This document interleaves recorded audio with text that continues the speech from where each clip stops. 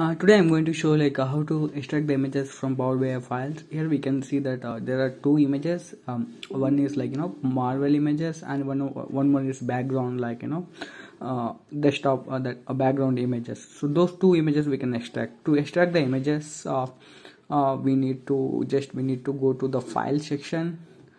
In file section we have option called save as. Click on the save as, and here we have a option called save the file name. So we need to type here I have the file name test1d. just click on that and .zip. So that's it, and click save. Once the file is saved, go to the file location folder.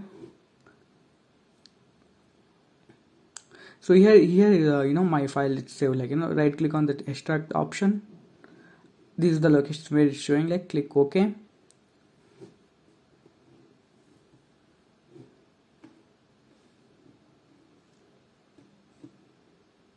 My file is extracted. This is the path where all the images are saved. Report, static resource, registered resource.